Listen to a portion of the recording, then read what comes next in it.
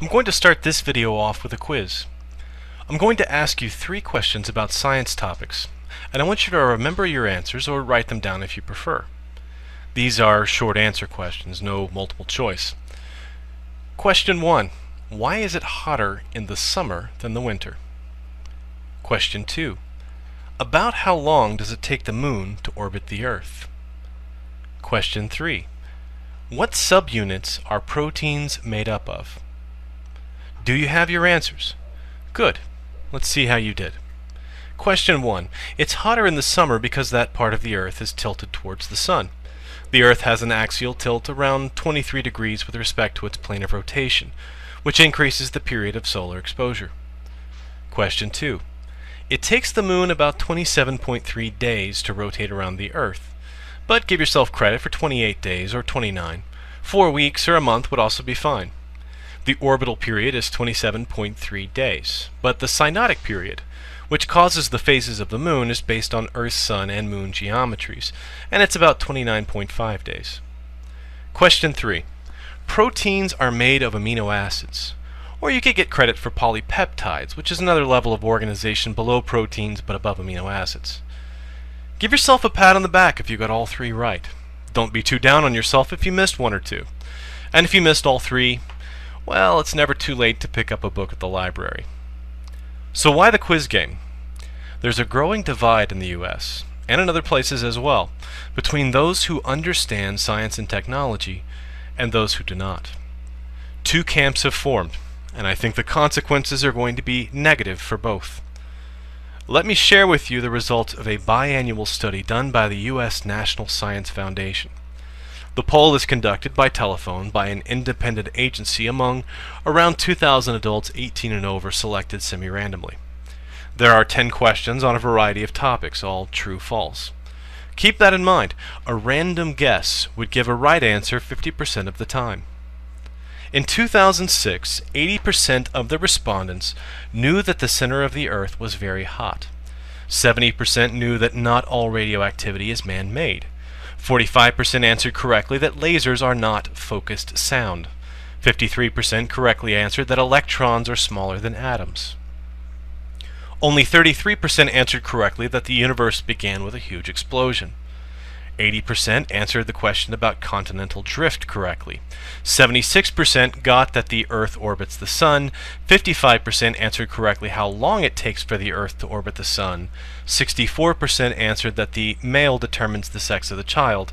56% answered that antibiotics don't kill viruses. And 43% answered correctly the basic evolution question. This is staggering when you really ponder it.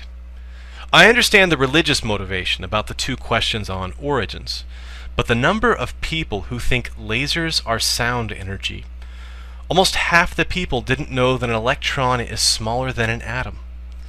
Or worse, the number of correct answers was not significantly higher than everyone taking a wild guess.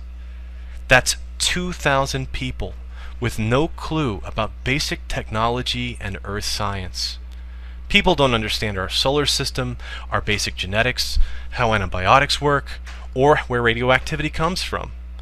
These are people for whom science and technology are strange and frightening.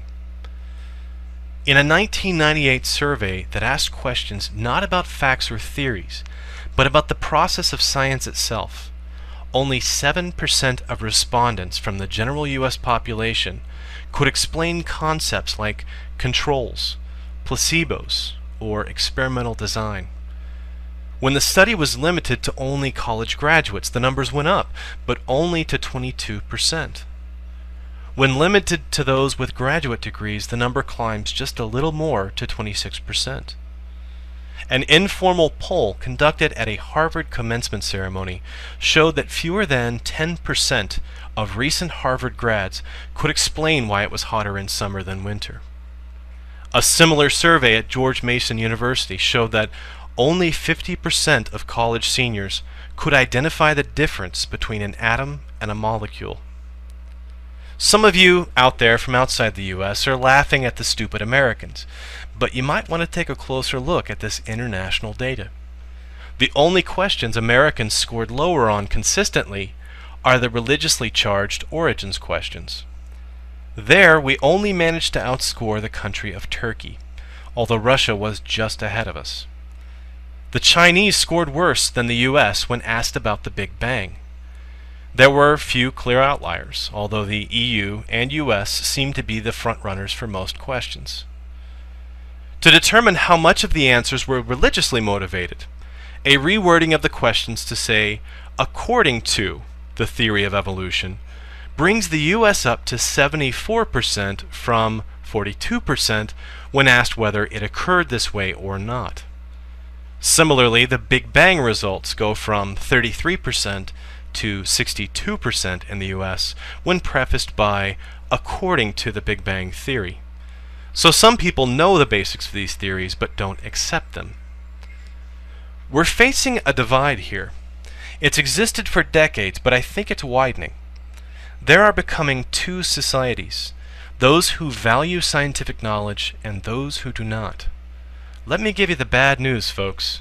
There are a lot more of them than there are of us, and they wield more political power, more economic power, more popular power, and they control the media. Everyone loves science in the abstract. They just don't want to be bothered with it. Fewer people worldwide know who won the Nobel Prize for Medicine in 2009 than know who won Dancing with the Stars. But these people who reject scientific knowledge don't live in a vacuum. They have filled the gap in their understanding with pseudoscience. Here are the results of a Gallup poll in 2005. Over 40% of people believed in ESP. 38% believe in hauntings. 33% believe in talking to ghosts. 31% believe in telepathy. 26% in clairvoyance. 25% in astrology. 21% believe in witches, of all things. 20% believe in reincarnation. And 9% believe in ghost possession. A reported 34% of polled respondents say they believe that UFOs are currently visiting the Earth, up sharply from a few years ago. An unscientific survey by British newspaper The Daily Mail reported that of 3,000 British people, 58% believe in a supernatural world that included paranormal phenomenon such as ghosts and ESP. In place of science, these people have pseudoscience to provide explanations for the natural world. I want to draw the lines out using two terms in a very specific way. On one side is science. I'm not talking about colored liquids and test tubes here. I'm talking about an evidence-based methodology that has mechanisms for self-correction, that is constantly self-critical, that demands proof based on reproducible observations. This includes technologies that can be demonstrated to work and evidence-based approaches to problems. Microchips, space travel, and biotech, yes, but also academic historians, serious scholars of literature, law, or government, any logical approach to the natural world or social sciences. This does not exclude all religious belief, but it does not include fundamentalism of any sort because of its absolute reliance on Scripture. On the other side is what I will call lore. I'm using a very specific definition here, pertaining to the body of knowledge passed down as legend and folk traditions. The lore of a people are beliefs and stories that are not known to be true, but generally believed nonetheless. Common law, natural medicine, folk remedies, creation myths, anecdotal recollections, holy scriptures, popular rumors, and superstition. These are things that are no longer based on facts, but on intuition, oral tradition, or a sort of folk philosophy. There's nothing wrong in lore by itself. It helps to bind a culture together. It's when it substitutes for actual evidence, when it outcompetes or interferes with a scientific approach, that we run into problems.